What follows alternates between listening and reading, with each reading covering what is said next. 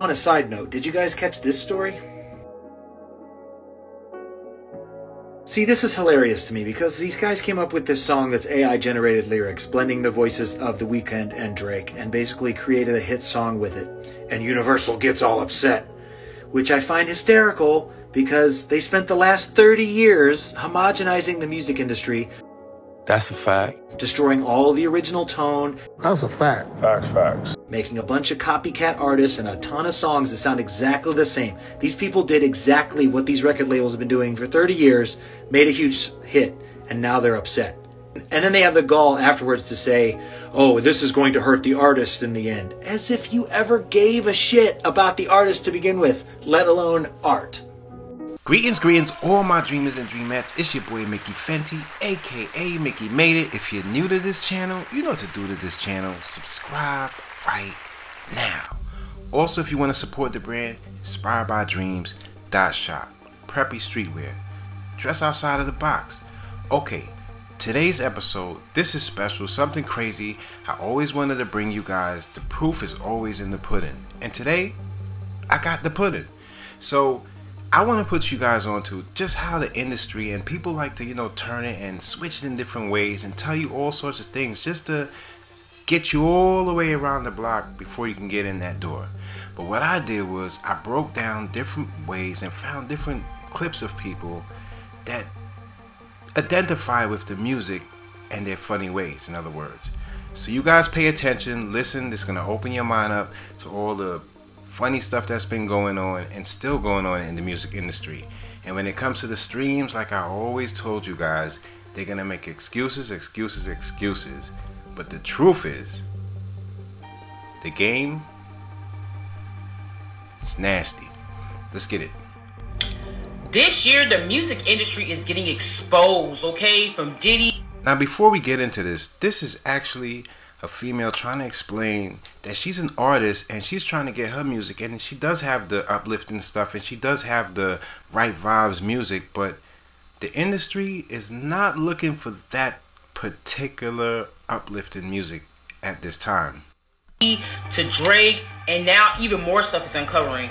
And I just want y'all to know that y'all don't have to listen to these artists. You can listen to independent artists. There are so many independent artists, including myself. My name is Diamond Dage, and I make music specifically about women empowerment and women's confidence and just self-expressing yourself and being your authentic self. That's what my music is about. I do rapping, I sing. There are other artists like me, independent artists, who we spend our own hard-earned money making music, creating music, because it's what we love to do, and we barely get any shares, barely get any listens, barely get any mentions. So if y'all don't want to support those big artists who are in Hollywood, who are touching kids and all this other stuff that they doing out here, please support your independent artists, okay? Please support me if you can. Diamond Dage, look me up, follow me, listen to my music. I have so many songs out there to listen to, you guys. You don't have to support them. We need to start supporting ourselves and stop supporting the people at the top. We need to support across, not up. And I think that all this getting revealed is a good start for us to start supporting across and not up, because we need each other. We need each other more than anything. We're going to support or give your energy to somebody for something. Let it be a neighbor. Let it be somebody across from you. But that's all I wanted to say. Please support your independent artists. Please support me, Diamond Dage. Look me up at Diamond Dage everywhere. And we finna get this. Revolution started. Blackout 2024 started. So let's get it. It's one of those things that like everyone in the industry knows is going on. Which is? Faking the streams. What? It's a real thing. The reality is the labels are spending money, devil's advocate, they're treating it like a marketing expense. Pay attention. In a sense, it like almost is. You're going to spend real money to get fake streams that equate to real money. It's genius. So that's why they think it makes sense, because it's like, okay, the streams are fake, but the money's real. So what do we care? Especially they're not doing it with like up and coming artists who like you wouldn't believe it. What? And that's why I was telling you guys when the battle was going on, and he's talking about him, he's talking about him, and they're making money off of both of them. Crazy. They're doing it with people like where it's okay if let's say your song has 500 million streams, right? Organically. But let's say with fake streams, now you're at 900 million. What? No one's gonna sit there and be like, this is more like a 500 million stream song. Yeah. They're just gonna be like, this is a big song, makes sense, it has 900 million. That's honestly so smart. Yeah. It's genius. Yeah, they're not doing it to the dude across the street and giving him a billion streams. They're doing it to people who really can get 500 million. But let's just pump it to get 900. Now you're getting number one. It's genius. So today, I'm gonna talk about something that nobody is talking about on this app. I'm gonna expose the music industry. I started to cry. I don't know why. And show you how they're keeping independent artists down.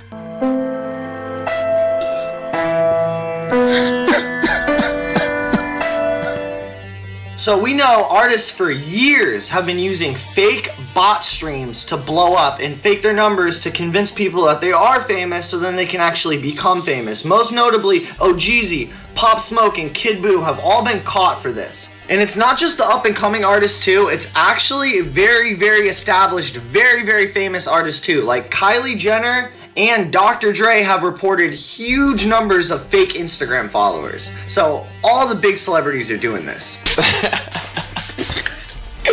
So now let's explain how they're getting away with this and you can't. So Sony, the entity, is worth $26 trillion. Now we go down the chain. Spotify is worth $21 billion. So let's make it clear, the major labels have a lot more money than Spotify. But if we look at the people that are distributing for the independent artists, they're worth about 200 million, have a lot less money than Spotify. It's genius. So think about it, if you're a major artist on one of these huge record labels, you have more money than Spotify does. So if Spotify takes your music down or screws you over in any way, you could file a massive lawsuit against that company. It's genius. And we went over the distribution for independent artists doesn't have a lot of money. Now let's talk about how much money the independent artists and independent labels have. They're pretty much broke. They have no money to fight a court case. So when Spotify decides to take down their music for artificial streams, who's gonna say anything about it? You're just screwed.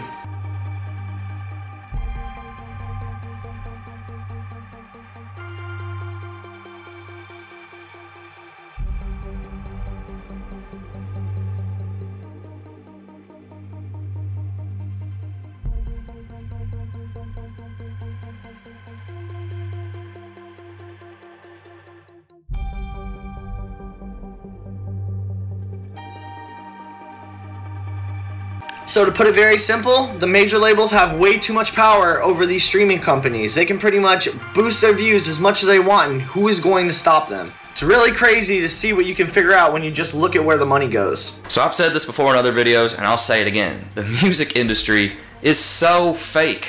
I first learned this 11 years ago when I hired a promotions agent to promote our first album, Palm to Tear, and she wanted to completely rewrite our biography. Not so that it sounded better, but she wanted to rewrite the story because she thought the actual story was too boring. What? And I said, well, we're not going to do that. And she said, well, that's what everyone in the industry does. All these pop artists that you know and their backstories, that's all made up. Most of them are just rich kids with a boring story. You have to spice it up. I said I wasn't going to do it.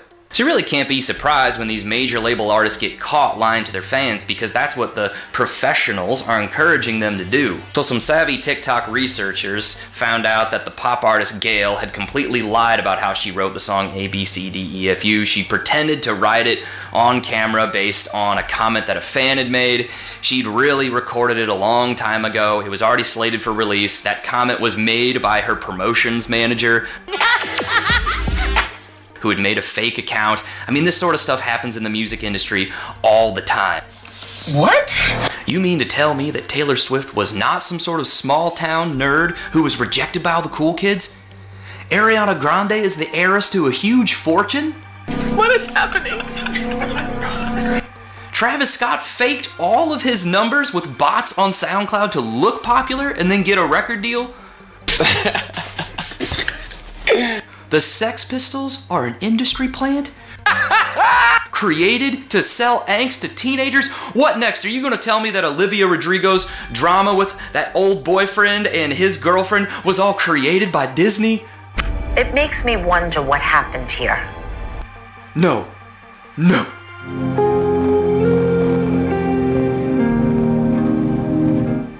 And I gotta wonder, does constantly lying and pretending to be some character wear away at celebrities' souls? Like, do they eventually just break down and want to just be who they are? Do they even know who they are? What?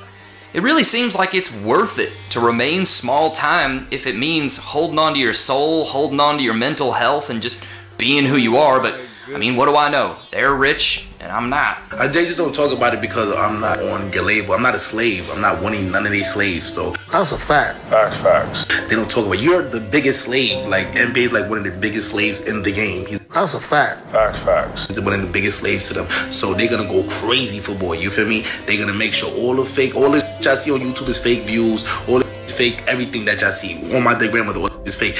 That's a fact. Facts. It's for 1 million views. It's $4,000 cash on game on my dead grandmother. That's what these labels do. That's a fact. Facts. You feel me? They kick that out. They push that. They helped it too because they pay like the radio $2,000 every station. Every people they pay like $2,000 a pop. That's a fact. Facts.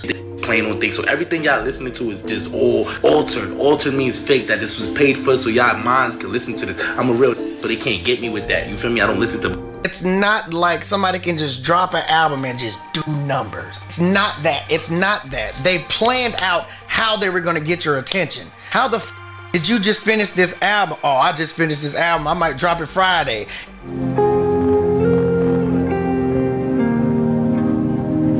Just finished the album tonight. It's Monday. You're going to drop the album Friday, but Tuesday you dropped the trailer? It's genius. For the album? Where'd you shoot this? Last night? Oh.